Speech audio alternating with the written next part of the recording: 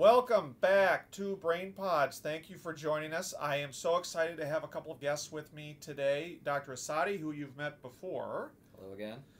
Who gave the HHD5 talk on neuromuscular. We're dividing that into this massive sprawling topic into two brain pods. We're going to do the peripheral nervous system down into the peripheral nerve and stop before we get to the neuromuscular junction today.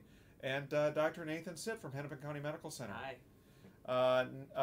Dr. Sitt is a neuromuscular specialist. Tell us a little bit about what you do at Hennepin, Dr. Sitt. Yeah, my name is Dr. Nathan Sitt. I just graduated from University of Minnesota neurology residency here, and then I did my neuromuscular fellowship also at University of Minnesota. I've been working at HCMC as a neurologist and neuromuscular specialist since July. And so students will meet you. Students will meet you in the clinic, on the inpatient service? Yes. No. So I've got to meet lots of students in the clinic setting throughout the week. Sometimes students meet me to do a test called EMG with some patients. It's been great.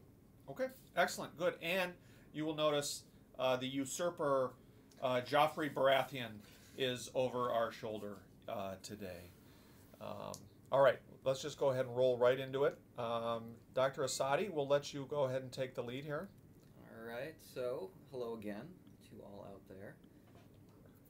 So, all right, quickly going over, as always, goals for this lecture. So here we're going to talk about the peripheral nervous system, its anatomy, its physiology, and then ultimately its pathology. The goal here is to outline at least a way that I think is useful to categorize the large number of disease processes of the peripheral nervous system. And then we'll introduce what I would hopefully consider a reasonable number of illustrative disorders. It's giant if you're not getting that that sense from me. And ultimately help you develop a foundation for both understanding the PNS on your shelf and USMLE exams, but also in real life. Because ultimately you will see patients with these disorders when you're on service with us. I was just thinking about, I was talking to a medical student who was just finishing up, just graduating fourth year, and we were talking about, I was telling her about brain pods and how we were excited about the curriculum changes. And she told me that one of the rather intimidating aspects of neurology was the volume of material, and that she thought the shelf for neurology was clearly right up there along with medicine in terms of just the amount of material. I mean, what Dr. Sitt does with EMG is so different than what I do in sleep medicine. They're almost two different fields, but we got to try to transfer that knowledge to you, and that's what we're going to try to do in terms of peripheral neurology today. All right, just a brief slide to give you the outline for today. So intro, a little bit of pathology, and then the neuropathies themselves. So, again, what is the PNS, the peripheral nervous system? It's a huge topic. There's over 200 clear disorders. The actual truth is if you sort of blow that up, including all the genetics and everything. Thousands. Yeah, literally thousands. Overall, I would consider the PNS elegant. It's complicated, but it's also pretty simple, I think, when you sort of compare it to some of the processes, or some of the what's happening in the central nervous system. So, the simple part is that anatomically you basically have four parts. You have your neurons, which are right here. Yeah, be they motor or sensory. You have the just a reminder. So the sensory comes in through the dorsal root here, and the motor goes out through the ventral root here. Perfect. Then there's the peripheral nerves themselves, which consist of the roots, the plexus at two different levels in the spine, and then the actual nerve bundles. And then there's the neuromuscular junction, and then there's the muscles. Which we'll get into those in our next brain pod. So essentially, if you have four different parts, then you really have four different possible pathological areas, or four potential areas for pathology. What that means is that ultimately the pathology will follow from the anatomy, and that the way that I've sort of been taught to think about this, and do think about this both in real life and on a test question, is essentially, if you're dealing with something in the peripheral nervous system, you're probably only dealing with something in the peripheral nervous system versus things like strokes or seizures, which are really central nervous system problems. Okay. There's relatively few things that actually affect both. I don't know if Dr. Sitt has a comment on that, but I agree. It's thankfully just how it is. So, for the nerves themselves, there's only four possible responses to any potential insult. There's a neuronopathy, which would be the cell body of the motor or sensory nerve. You could have overall segmental demyelination of the nerve itself. degeneration of the axon or interruption of the axon with Wallerian degeneration. Just 4. Yeah. That's reasonable. I can manage that. Yeah. So when you move to the neuromuscular junction, there's really only 2 parts, right? There's the pre and the postsynaptic. So even more simple, right? When you're sort of searching for where the pathology might be. Yep. The muscles are a little bit more complicated. It's diffuse. You have muscles everywhere, right? But that's for the next lecture. And as I understand it, we're doing neuromuscular junction of muscles later. So Yep. we're only focusing on nerves right now, right? Yep. Exactly. So here's just a brief reference slide for what we're going to talk about going forward, but essentially with your neuropathies, so you could have a neuronopathy, demyelinating, axonal, and then some sort of special focal or compression pathologies that you just have to know and constantly come up. And I'll just point out that if any of this is resonating a little familiar is familiar with you, this is by design. So we are taking the baseline knowledge that Dr. Asadi provided during your HHD 5 talk, those synapses that you started to create and then probably pruned off after you finished step 1, and then we're hitting them again on purpose to try to grow those connections in your brain. And then add in management, some patient videos so that you get used to kind of looking at these patients, some anecdotes, and then management. All right, so jumping right into neuronopathies. So you can get them one of 2 ways. Either you can acquire them throughout life for some reason or another, or you're born with them. We're essentially talking about, for the next couple of slides, the ventral part of your spinal cord where the motor neurons are. So that's the structure that will be the sort of base there. That's where the pathology is based. Ultimately, if you have a pathology, you can then lose the motor neuron. And the result typically would be a lower motor neuron sign. So this is something I know you've had probably a couple of times, but there are signs and symptoms that sort of delineate upper versus lower motor neuron lesions. And if you have a motor neuron loss, you should be talking about and thinking about lower motor neuron signs. This is step 1 money, right here, right? Would you agree, it's Dr. Sid? It's not will this be tested in the step 1, it's how many times. Right. This is pretty big. And one of the ways that I was taught to remember where the motor neuron cells are, so fortunately for us, we're trying to learn all this neuroanatomy. Motor is always in the front and sensory is always in the back. So if you're looking at the spinal cord, the anterior horn cells are in the front, whereas the sensory, the dorsal columns are in the back. The same goes with the precentral gyrus and the postcentral gyrus in the brain in terms of motor and sensory. And even with speech, I'm getting outside. No, let's go language. Even with language, go ahead. Even with language, that's Broca's area is in the front, in the frontal parietal area, whereas Wernicke's area, the comprehension and sensation of understanding speech is in the back, Wernicke's area. So I'm sorry I delved outside. That's good. That's good. But it helps me remember where the anterior horn cells are. I'm going to keep us off track just for a second to take this, and then the occipital lobe is clearly receptive, afferent visual input, and executive function is what is executive function besides helping you manifest behavior, motor activity, right? Exactly. So, all right. Final word just on this slide before we move forward. We're going to talk about motor units, and this is just to sort of outline what that is. It's the nerve plus the muscle it innervates. So whenever if you hear motor unit, we're talking about that entire structure. All right, so first neuronopathy we'll talk about, one you've almost certainly heard of before, which is amyotrophic lateral sclerosis, also known as Lou Gehrig's disease. This is an acquired one. You develop it, typically speaking, later in life. Consists of 2 parts. So there's the amyotrophy part. So this is muscular atrophy, which is essentially secondary to loss of the innervation from those motor neuron cells in the anterior part of the spinal cord, and cranial nerve motor nuclei. Okay. So ultimately, you get atrophy of the spinal roots and the cranial nerve roots. You get a flaccid weakness. That's typically actually the first sign you might see, or the first thing that the patient might come in complaining about. Loss of muscle mass, fasciculations, which we'll talk about a little bit later. And then in late stages, you might see loss of reflexes, although you typically, when the patient comes in, would actually see very increased reflexes. The lateral sclerosis part, essentially you're talking about the degeneration of the corticospinal, the lateral columns, and the cortical bulbal tracts. Which is essentially loss of motor neurons in the primary motor cortex. This gives you essentially some upper motor neuron signs. So this is sort of even though we're using this as the the stereotyped disease here is actually a little bit of both upper and lower motor neuron.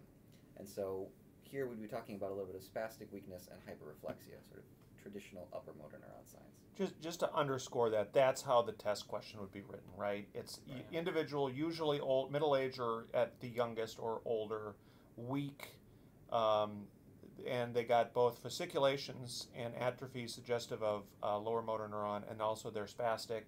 They got some other reflexes are increased, Yeah. right? Yeah, so in a way, we're starting with the exception because both are affected. So if a person presents Yeah. with upper and lower signs, they either have two conditions, which is unfortunately less common, or Right. they may have ALS. All right. So just hammering home the point, it's upper and lower motor neuron. So clinically and in a vignette, sort of also underscore what Dr. Howell is saying, you should have a progressive, painless, this does not involve the sensory neurons, painless weakness and atrophy, typically in a distal limb, so like maybe one of their hands or legs will start and then it spreads. You can also have sometimes, and this is a little bit more common in women, bulbar onset, so you're talking about sort of speech difficulties, swallowing difficulties. That might be the first thing that shows up. That actually has a worse outcome quicker. About 10% of people actually show a dementia. And What kind of dementia? well, defer that to Dr. Sitt. Oh, very well. So typically the dementia seen with ALS, fortunately most patients with ALS don't have dementia, but a substantial, let's say about 10% of patients do. And it's a frontotemporal dementia where the problem isn't memory. Alzheimer's dementia is more of a memory problem, whereas frontotemporal dementia is more of a problem with behavior and with speech. So these patients may have difficulty with making decisions. They may make inappropriate decisions. It's something that makes management a little bit more difficult, but it's something to be aware of anytime you meet somebody who may have ALS. Just as a little aside here, describe your experiences, anecdotally is fine, with the personalities of people with ALS. So anecdotally, most of the people I meet with ALS are just like anybody else that you would meet. Would you say? But I'm getting at specifically it may be apocryphal, it may be an urban legend, but how insanely kind and sweet they are. Just I mean, there's Yeah. a few exceptions to that. But I remember when I first got into ALS, like it almost seemed like this was a disorder that mainly struck people who, we talk about personality disorders, but there's the flip side too. There are some people who are just altruistic and empathetic and just wonderful, sweet people. And for whatever reason, it seems like they really tended to get this disorder more than other people. Like you say, I don't have data to support this, but I have noticed that too. Every neurologist I know hates ALS because, unfortunately, we don't know what causes it. It's a terminal illness where a person, unfortunately, dies usually within the first 1 to 5 years from symptom onset. And whoever cracks the cure for ALS, for some patients with ALS, deserves the Nobel Prize 10 times over. Yeah. So, all right. Anyway, so frontotemporal dementia. Just to pull this together, Dr. Starks is also going to put that same connection together. When she talks about frontotemporal dementia and cognitive impairment, she'll mention the connection with ALS. All right. And the remainder of this slide is just to, again, sort of talk about upper motor neuron signs, lower motor neuron signs, and then bulbar signs that you might be seeing both in real life and on a test question. All right. Overall, ALS typically affects men more than women, sort of a 2-to-1 ratio. Onset is typically in the 60s, but my personal record is a 27-year-old, unfortunately. So there are younger forms. And Lou Gehrig, who was named after, developed this the New York Yankees. For the New York Yankees, baseball player for the New York Yankees, started to develop it late 20s, early 30s, and you can actually see it in his baseball stats at the time. It is ultimately currently uniformly fatal, typically from pulmonary complications, because these people ultimately have infections and their breathing and everything just goes crazy. Life expectancy is 1 to 5 years, as Dr. Sitt said, but that can be quite variable depending on sort of the disease severity. Everybody mentioned Stephen Hawking when we bring up ALS. Who tragically, just before we recorded this, just died. Helped inspire me on a life of science and fascination with the universe and all things scientific. There is a subset of about 10% of people for whom this is genetic. Two genes you should know are the superoxide dismutase. Definitely was on my step 1 and 2, I believe. And the C9ORF72, which is a hexanucleotide repeat expansion. If you have the patient with the frontotemporal dementia, you might see on pathology the TDP43 containing neurons. Which I think the letter to remember there is the T, right? Because that's tau. Yes. Tau is common in frontotemporal dementia and in this type. Now, I think one of the reasons why you probably got a step question about this is back not too long ago, SOD1 was almost the only gene we really thought of with ALS. That is exploding now. So we are up to close to 40 different genes for ALS, and it's very likely that as these gene therapies start to come out, we'll show you an example of that in a minute, is that it's really going to completely depend upon what genotype or what you have.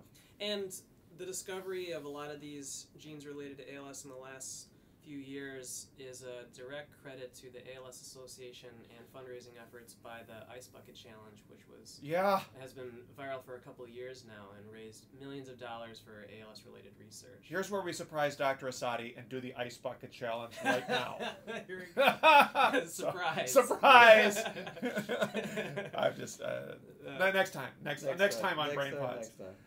And also, you look nervous. You know, ALS also has an incredibly robust clinical consortium. And that is so that when people come along and say, hey, I think this agent might possibly work, they actually can fire it pretty quickly into a clinical trial to find out if that's true. And I have a list coming up of all of the different agents that are coming, that are currently being studied for ALS. Moving on to, so we have now an idea of what it is. How do we diagnose it? So it is still technically a clinical diagnosis. So you should see upper motor neuron and lower motor neuron signs in 3 regions. So that would be your arms, your legs, and potentially the bulbar. Having said that, there is also EMG criteria, El Escorial, if I'm pronouncing that correctly. Spain. Yeah. Following a get-together in Spain. And in real life, you'll also see us do much more than just sort of a once-over as far as the exam or an EMG is concerned. These people get gigantic workups to make sure that we're not missing something, because this ultimately is a death sentence when you're giving this patient this diagnosis. Treatment is growing recently. Can I just, so a couple thoughts on diagnosis. If you have somebody who you're thinking of ALS, you definitely want to image their neck. Yeah. You sometimes it doesn't happen very often, but sometimes just a cervical lesion can cause, because it's in the neck, it'll cause lower motor neuron findings in the upper extremities, and then upper motor neuron lesion findings in the lower extremities. Yeah. And that's reversible, right? It's often reversible. Yeah. I mean, what if that somebody was misdiagnosed with ALS, but then you image their neck and it turns out that it's a herniated disc pushing against the spinal cord, right, affecting those lower motor neurons in the arms where the disc is pushing, but then also causing upper motor neuron signs in the legs. Yep. So you wouldn't want to miss that, of course. All right. So on to treatment. So the one drug that we currently use, although it's growing, Dr. Sitt can probably speak about that, is Riluzole. This has I guess 8 to 9 months is what I've seen, but it's also, I think, 3 months is essentially all you're getting out of this in terms of It's a very humble treatment. It's been available for some years now. We offer to every patient who we diagnose with ALS, with the caveat that the data only shows that it may extend life for, on average, maybe 3 months. Yeah. Although it's different for everybody. It's probably more like 10% of whatever a person has left. So if you're catching someone in the very beginning, it may give them more than 3 months, maybe closer to 8 or 9. It's possible. But if you're catching somebody in the late advanced phases of ALS, unfortunately, it may not be 3 months, maybe less. Dr. Sitt, my way of thinking about this is that it's a glutamate antagonist. Part of the apoptosis cascade is glutamate toxicity. Maybe it's not just apoptosis, but by blocking glutamate, you block some of the toxicity to the neuron. Is that the way we still think about that? And it's obviously not the whole picture of what causes ALS. Otherwise, this treatment would be enough. But as our students probably learned in, I think, first year, glutamate is more of an activating neurotransmitter. Excitatory. Excitatory, in fact. Whereas GABA is the opposite, is inhibitory. So if you reduce some of that glutamate toxicity, the idea is that it slows the progression of ALS. Got it. By a modest amount. Other than that, so besides the medication that sort of works, it's all supportive treatment. So these people typically will end up on a gastrostomy so they can actually get their food intake or their nutrition intake. They'll end up on some sort of ventilation because they're going to have breathing problems, and then sort of what we call adaptive equipment to help them with speech difficulties. I put this picture in there when we talk about neuromuscular medicine, we're talking about the diagnosis is almost always an EMG nerve conduction studies plural, I should say. These are two different. Yeah. These are two different studies. Dr. Sitt, just how do you explain what these are to patients? So EMG is the best test we possess if we want to know whether nerves are working or not. It comes in two halves. The first half we use small electric shocks to evaluate how well a nerve conducts on some part of the body. That's the nerve conduction study. That's the right? nerve conduction study. So we'll stimulate at one part of the nerve, and we'll measure the response in the second part of the nerve, and we'll see what it looks like. Or vice versa, or going the other way. Exactly. Right? Yep. Yeah. So so that's the first half. The second half, no longer involving electric shocks. We use a small needle, which is an electrode sensing electrical activity in the muscle, and that gives us additional information on whether there's evidence of nerve damage or any other peripheral nervous system problem. So that's the EMG. Yeah. And maybe in 50 years they will look back at this test and say, oh, that was kind of barbaric that we were doing this kind of uncomfortable test. It's totally safe, but it's the best test we have if we want to know if nerves are working or not. Yep. All right. So here's just a list.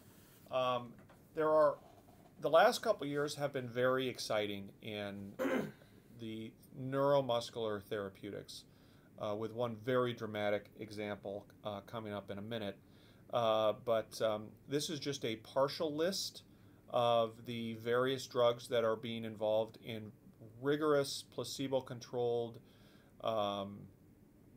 treatment trials. Most of these are not going to work. Some of them hopefully will.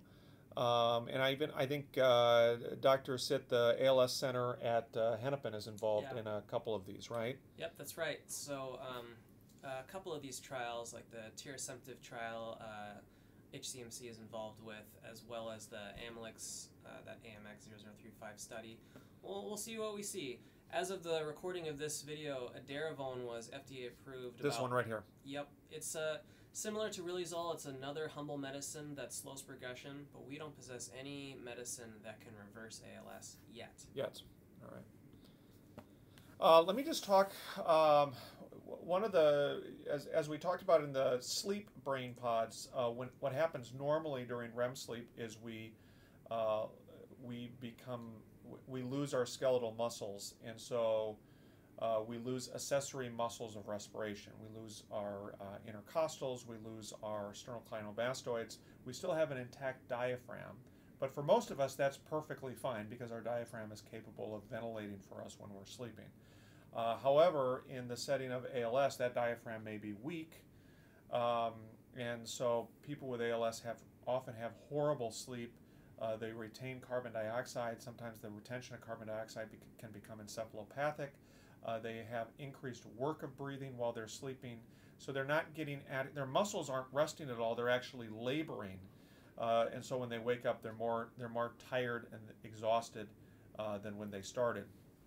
And so if you treat these individuals with bilevel positive airway pressure, this helps ventilate them, and it gives their muscles a rest. It improves gas exchange, so they have more oxygenation, they have less hypercarbia, decreased work of breathing. and it promotes sleep continuity. And this is one of the interventions that has been shown to prolong survival and improves quality of life. So people just feel better and more alert during the day, and it's really important to just aggressively get them on bilevel positive airway pressure therapy. Here's just a slide just to remind us what the lateral sclerosis part of amyotrophic lateral sclerosis is, which is these are sections of the spinal cord. Normally, the myelin here is dark, as you can see in the posterior columns, which are normal. But look here in the lateral cortical spinal tract, you see this pallor here, here, here, and here. That is the lateral sclerosis of amyotrophic lateral sclerosis. All right. So, next up we talk about poliomyositis, not polio. What's the name? Poliomyelitis. All right, so little error on the slide there. It's not myositis. It's poliomyelitis. How is it again? Yeah, poliomyelitis. So myelitis, like myelopathy, spinal cord problem. So poliomyelitis. An inflammation in the anterior horn cells of the spinal cord, Yep. as opposed to myositis, which is an inflammation in the muscle, which we will get into in the next brain pause. Stay tuned. Yes. So this is another acquired neuronopathy. Okay, it's paralysis essentially caused by the poliovirus, but actually the poliomyelitis, it can be shorthand for any virus that does this. It's when we're speaking about polio, it's transmitted fecal orally. You get again an asymmetric paralysis and lower motor neuron signs. So here we're not talking about this mixed ALS, upper lower motor neuron. Here it should be strictly lower motor neuron. Sort of have your peak of this paralysis about 48 hours. Again, because we're talking about the motor neurons, you should not see any sensory complaints. This one can be quite devastating to people. So 2/3 are going to be left with some sort of deficit, be that a very light deficit or really life-altering one, including and up to like straight atrophy of the limbs that were involved. It can largely be prevented because you have a vaccine for this. Diagnosis, you essentially go looking for abnormalities in the CSF. Treatment is essentially supportive. We don't have any outright cure for this. Yep. And there is something to know, because this is definitely also on your test. There's what's called a post-polio syndrome. I have never seen it in real life, but I've definitely answered questions about it. Oh, I've seen it. I've seen it. Have you seen it, Dr. Sid? Yeah, I have. Yeah. I have. Just a couple comments about polio because so it's an enterovirus, as you mentioned, fecal oral transmission. Since polio in large part has been nearly wiped out, although not completely, other enteroviruses, echovirus, Coxsackie, they can rarely cause this. You'll get into West Nile in a moment. Salk and Sabin vaccine just really revolutionized. Think of Franklin Delano Roosevelt. A lot of people. This was probably the most common cause of childhood paralysis back before the vaccines. It's a wonderful public health success story. In 1999, I saw one of the final cases of a vaccine-induced polio, because at that time it was still an oral vaccine, which very rarely would cause a polio syndrome in a young, I think she was about 7-8-year-old girl. So that was a tragic story. They were just getting rid of the oral vaccine at that point and moving to the inactivated vaccine at that point. Post-polio syndrome is someone who has had polio, recovered for the most part, and then help me understand this, Dr. Sid. So later, when they're older and they have less reserve, the symptoms come back again. So I only know a little bit about post-polio syndrome, to tell you the truth, but what I do know is that as people get older, they tend to get a little bit weaker over time. A person can't do the things that they did at age 21 that they do at age 65. And probably what's happening is that some people who suffered a polio infection, they probably lost some of their anterior horn cells for the infection itself. And then later in life, as a person is slowly aging, you just notice a little bit more of the progressive weakness in those patients than the general population. And it's usually focal, right? I mean, sometimes it's quadriplegia, but more often it's a weakness of one arm, and it's like, yeah, my right arm is weak, and that's the same thing that was weak for 6 months when I was 8 years old. Yeah, and that would make sense. Yep. Yeah. All right. Tell us about West Nile, Dr. Sadi. So West Nile, it's like we were saying, polio or polio-like syndrome can be caused by anything. So West Nile is a big one to know about. It clinically looks basically exactly the same, and I would say it's much more likely at this point, especially in the United States, where we don't really have polio anymore. It's fairly seasonal, so this is always something to put in your head when you're seeing a patient in the late summer into the early fall. Another sort of clue is that these patients will typically have fever to go along with their weakness, as well as some confusion and even seizures. That's a big one. This one we can go directly after in the CSF, so there's an IgM you would test for West Nile. And again, treatment is supportive in these cases. All right. Moving on with the neuronopathies, there's Kennedy's disease. So this is a congenital form. We got to say it. It's named after the famous Dr. William Kennedy here still at the university, and very robust clinician and researcher for the last 50 years here at the University of Minnesota. Still publishing. Yep. Still here. He makes the rest of us. He puts the rest of us to shame. He kind of does. Yeah. So Kennedy's disease. So again, we're talking about a congenital. This is a form of spinal muscular atrophy. It's X-linked CAG repeat disorder, which essentially leads to androgen insensitivity. It's lower motor neuron signs. It's proximal greater than distal muscle weakness. And the sort of key features are facial fasciculations, and then gynecomastia or testicular atrophy, so that's sort of the effects of the androgen insensitivity. It's can be confused with ALS, but the sort of giveaway is that you should only see lower motor neuron signs, and especially if you're seeing the gynecomastia or testicular atrophy, that's sort of a clear giveaway that you're talking about Kennedy's disease. So what age will this present in? It could present in 20s or 30s. Okay. So it's so young typically adulthood. Younger than average patient who has ALS. But older than the typical patient with spinal muscular atrophy. Yes. Okay. Yeah, and because this condition is X-linked recessive, only men get this condition. And then the sort of other key thing: these people have a normal life expectancy. Let's talk a little bit about spinal muscular atrophy. It's considered a rare disorder, but if you're a pediatrician taking care of newborns, it's in the differential of a child who's born, referred to as the floppy baby, so without adequate muscle tone. It is a degeneration of the anterior horn cells, so it results in lower motor neuron weakness only. The child is born, they're weak, they're not moving. There's often decreased fetal movements in utero. They have difficulty feeding, often respiratory failure. It's loss of function in the spinal motor neuron gene, which fortunately is in terms of genetic complexity, it's a fairly simple loss of function mechanism. And there's different types. There's spinal muscular atrophy type 1, which presents at childhood and is nearly universally fatal. Spinal muscular atrophy type 2 and 3 tends to present when individuals are a little older. This is just a devastating condition for parents and children. This is an example of what spinal muscular atrophy looks like. Very, very little motor tone.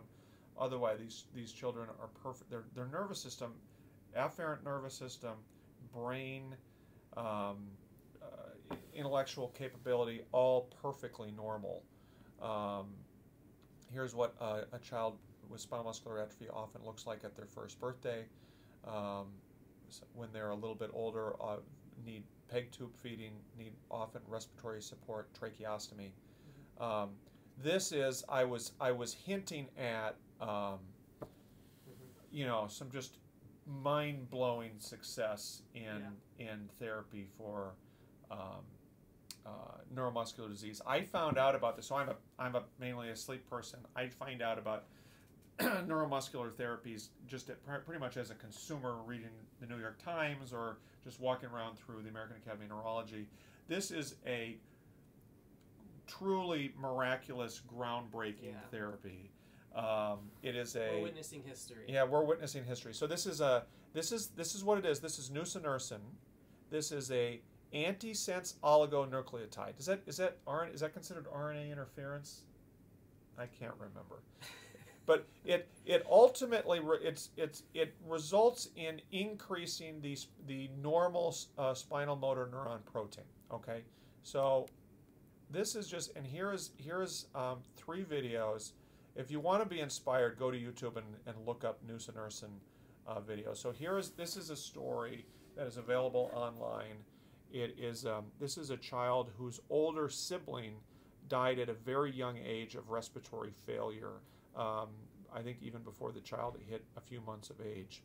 And this is a little girl who was born, was recognized to have the gene spinal and have the clinical syndrome, and started getting this antisense oligonucleotide. I have a few videos just to show you what happens. So this is right at the very beginning.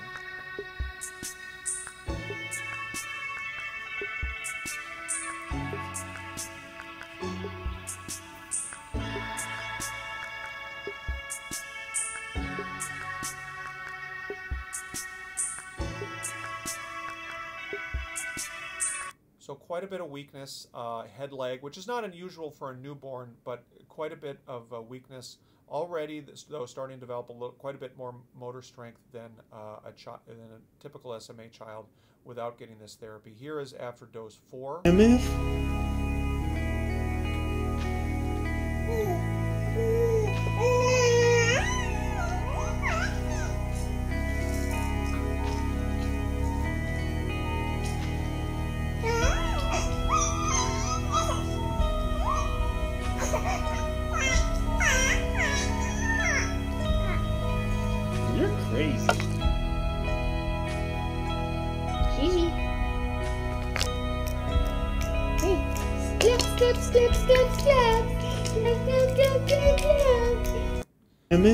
So perfectly normal motor development at that age, smiling, head control, limb movement. Here we are at dose 6 now.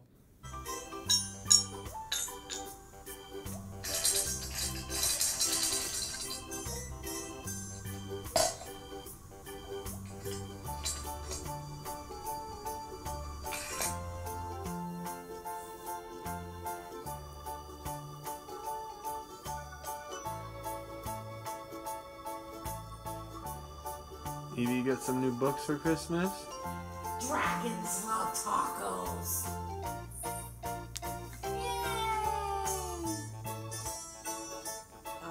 Yay!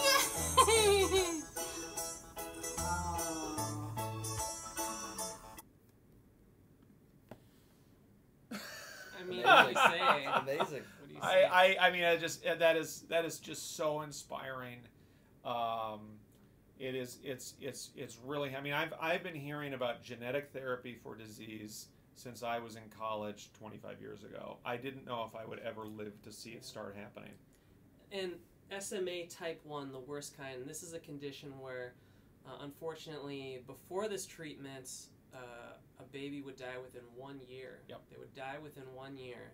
And now not only is there a treatment to help these babies live, but actually develop motor function. It's just incredible. And do really well, really well. All right, and this is just to give you some perspective. So Peter Karachunsky, I just ran into him the other day, and in his typically Russian understated way, yes, the kids are doing well. He's got like 40. He's like has 40 patients on this already. Good. Right here. Good. So really inspiring stuff. All right, next. Let's move past the anterior horn cell and move into demyelinating diseases. All right. Yes. Now we've moved down the motor unit a little bit. So with demyelinating, again, there's acquired and congenital. Essentially, we're talking about injury and/or destruction of the myelin sheath. This is the Schwann cell in the PNS, which is a little bit different than the cell in the CNS. The overall result is that you'll get slowing or just straight up stopping of the axonal signals that are being propagated down the axon. Clinically, what you should be seeing is an early loss of reflexes, sensory change, which we sort of compare to the neuronopathies where we were not seeing that, and mild atrophy that you would think is out of proportion to the amount of weakness that you might be seeing. Pathologically, you'd look at, or should see, ongoing demyelination and remyelination, which is this famous onion bulbing that has almost certainly appeared on your step 1, step 2, and pretty much every licensing test you ever take. So the sort of the most common one, the one that you'll definitely almost certainly see when you're on service with us here is Guillain-Barré. We at least have one a month, I'm sure, at least. Yeah. Between the if not ICU more. and Hennepin has them. Seems I mean, that way. it's sometimes referred to as rare, but I guess when you're a neurologist, you know, at a large hospital, these rare diseases aren't that rare. But So this is acquired. It's an acquired inflammatory polyradiculopathy. So you're talking about the earliest parts of the nerves coming out the cord. Yep. It's essentially, you'll see progressive weakness in the feet that then ascends. So that's your sort of classic clinical picture, associated with numbness and tingling. The patient should be areflexic. That's always a pretty dead giveaway. I would say that's not true in every single case in real life. Yep. But definitely every case on a test. That's true. You might get to see some autonomic dysfunction. The classical story is that it follows an infection, most typically siege juni. And when you are looking to diagnosis, you're definitely going to tap them, and you'll see increased protein, but essentially no WBCs. So you don't see sort of an ongoing infection that's causing this. So CSF stands for cerebral spinal fluid. We're talking about doing a spinal tap. yep. When you do the EMG and nerve conduction studies, you'll see demyelinating features. So this is sort of slowing of the signal or arrest of the signal. I don't know if Dr. Sitt wants to add anything to that. All right. And treatment is ultimately plasma exchange or IVIG. Intravenous immunoglobulin. Right. It just sucks up all. It just binds up all the pathologically. Yeah. I mean, is that how it works? I mean, how does IVIG work? I like to think of it as it's trying to it clears out the antibodies that a person is making against their own nerves in friendly fire, and it's getting rid of those. What about the antibodies I like? What about, you know? Those are okay. Those are okay? All right, because I like some of them. To tell you the truth, we don't fully understand how IVIG works, but I'm just keeping it like that, leaving it at that. Fair enough. Just one thought on this slide. So I really do hang my hat on the areflexia for what it's worth. As somebody who doesn't see, you know, every atypical version of this, when you have, if I don't have reflexes, if I'm seeing somebody with this clinical picture without reflexes, I just assume it's Guillain-Barré syndrome until proven otherwise. Just re-emphasize treatment. So it's, in addition to those pathological antibodies, there's also an inflammatory complement cascade that needs to get sucked up either with IVIG or cleaned out with plasma exchange. And then these people do extremely well, but they need our colleagues in rehab, the physical therapists, occupational therapists, and speech-language pathologists.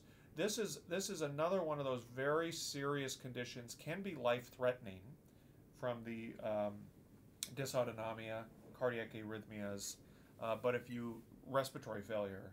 But if you can get them through, they do really well. So usually the axon itself is spared, right? Yeah. And so all they need to do is just, you know, the wiring is still there. They just need to remyelinate themselves down.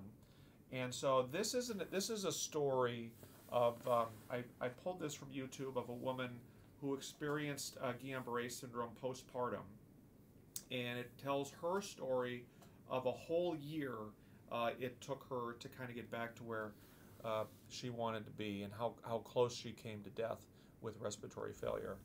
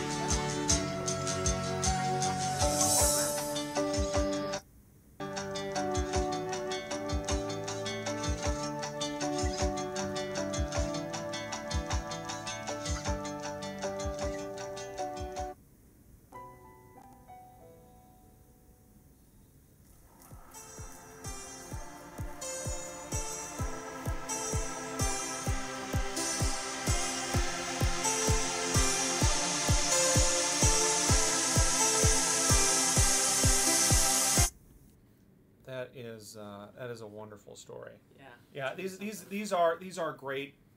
They're you know, if you can get them through, you know, the initial terrifying period, they typically do really quite well.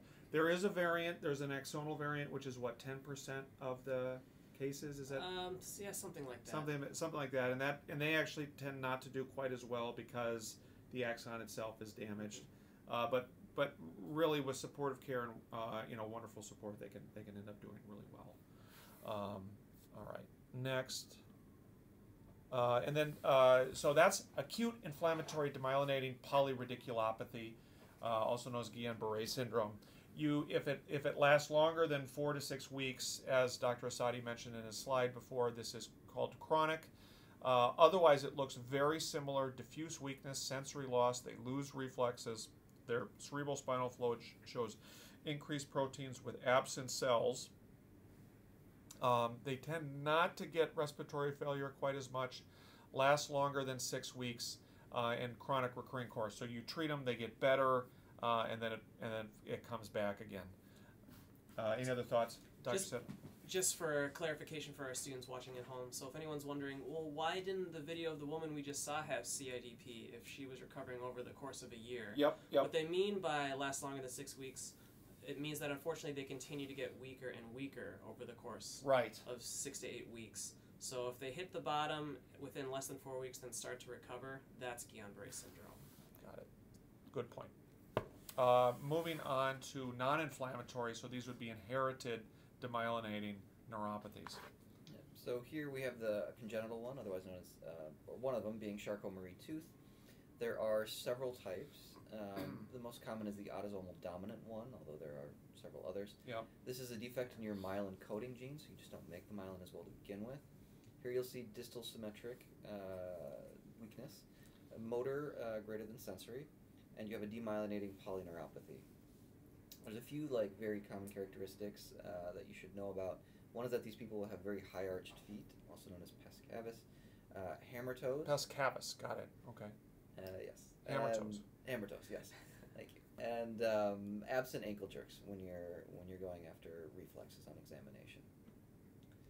So next up, sort of moving to the axons themselves, as far as the neuropathies are concerned. So there's a sort of a subdivision here, because this is, I think, a giant topic that covers a lot of ground, and is not, I think, uniformly handled well when you're looking at review texts or textbooks. But you have acquired and hereditary. Under acquired, there's metabolic. The big one to always sort of know about is diabetic neuropathy.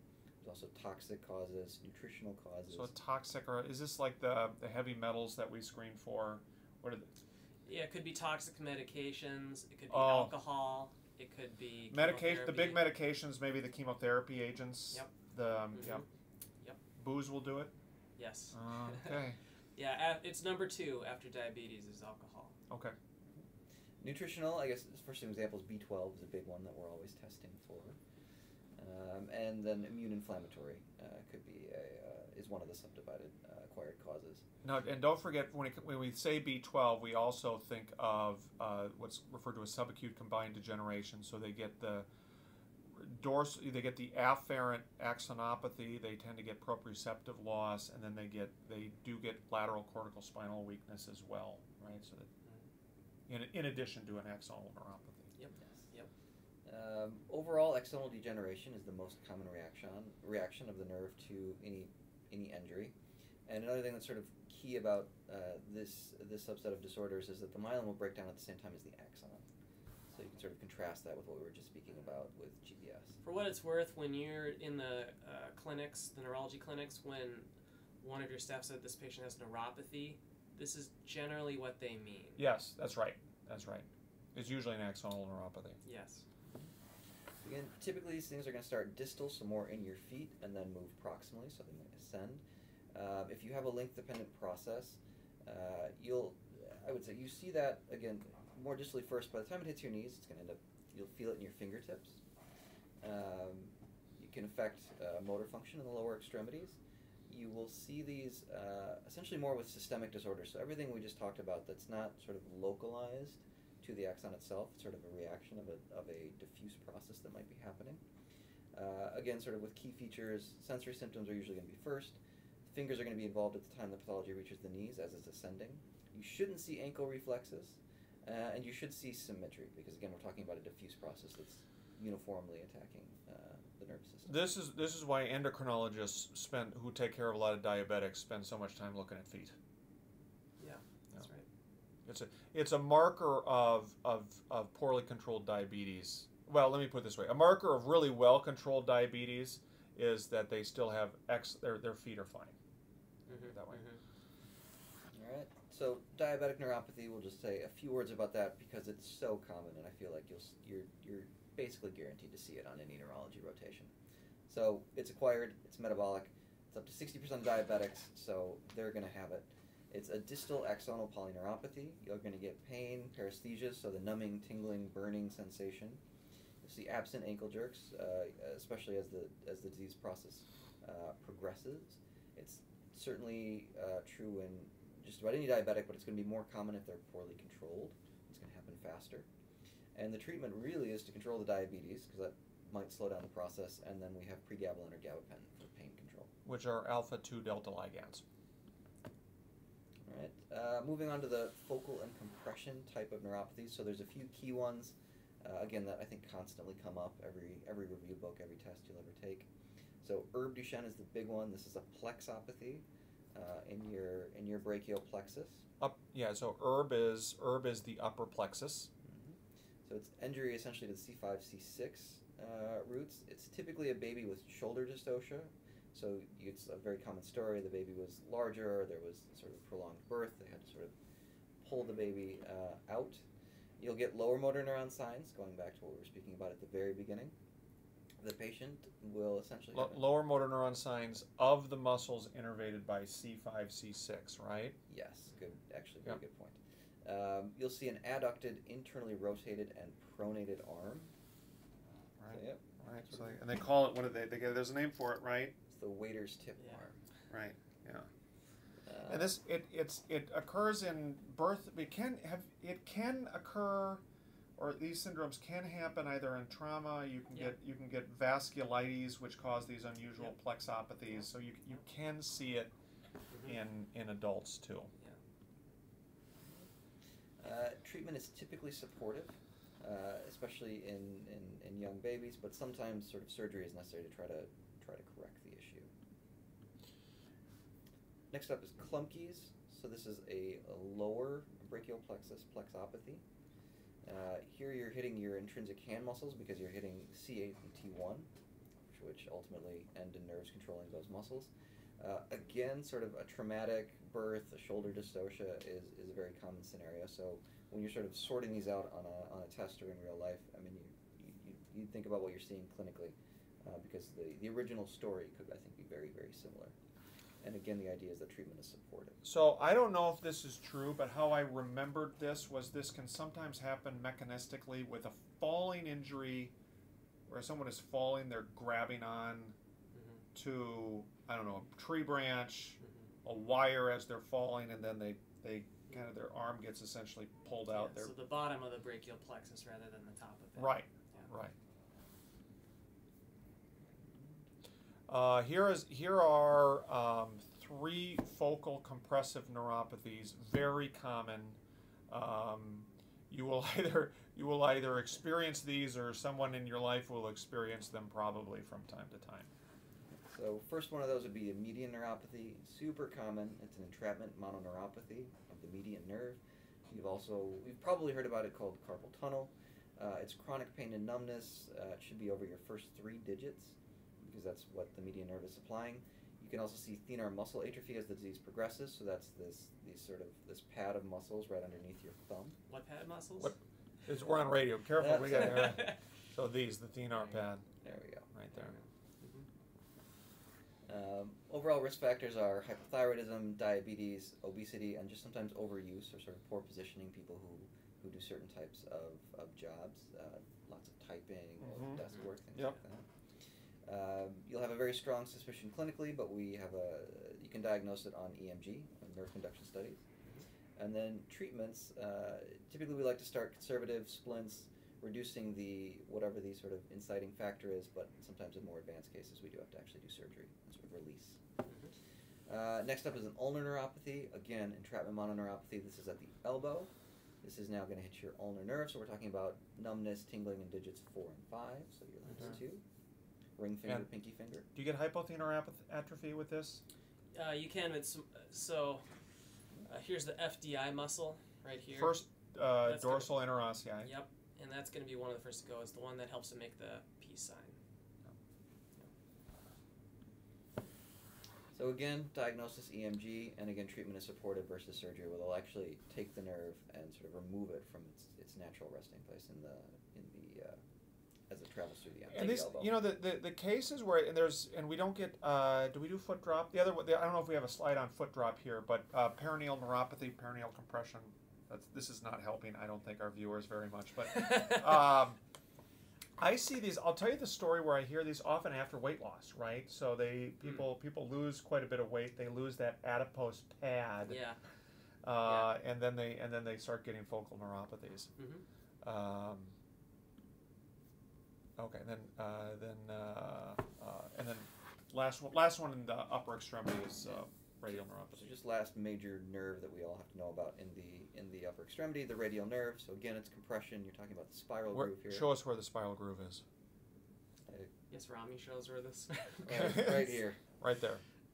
Right. It's here, right? It's on the humerus, right? So it's a groove in the humerus, that's right? As it rolls over, and if you fall asleep on it, pass out on it, for example. Typically, the story here is going to be more of an acute onset of weakness. You're going to have problems with wrist extension, finger extension. You might have heard it called the Saturday night palsy. So the story is that a person who uses lots of alcohol for one reason or the other passes out on a park bench or something like that. Or no reason whatsoever. And they have sort of their arm is malpositioned and they wake up and they can't extend their wrist or their fingers. What is Dr. Sitt, what's the carpal tunnel syndrome aside, what's the prognosis of these peripheral neuropathies usually? They're pretty good. Yeah. Yeah. So these processes generally causes injury to the myelin sheath at the site of entrapment. Yeah. And if the Schwann cells can simply remyelinate that area because you take away the problem, it gets better. And a couple thoughts, just one thought about the radial nerve, because I think a lot of our students are listening to us throw around brachial plexus and they're itching, they're having allergic reactions thinking about the brachial plexus from first year. Okay, so if you're looking at the radial nerve and someone says, what innervates this extensor? It could be finger extensor, it could be wrist extensor, it could be arm extensor. Just say, I don't know, radial. That's what the radial nerve does. Extension. Yep. All right. That helps. Great, excellent. Thank you very much, Dr. Sitt, Dr. Asadi. Thanks for having We rocked through peripheral neurology down. We're down to the neuromuscular junction, which is where we will start next time. Yep. Look forward to it. Everybody have a great day.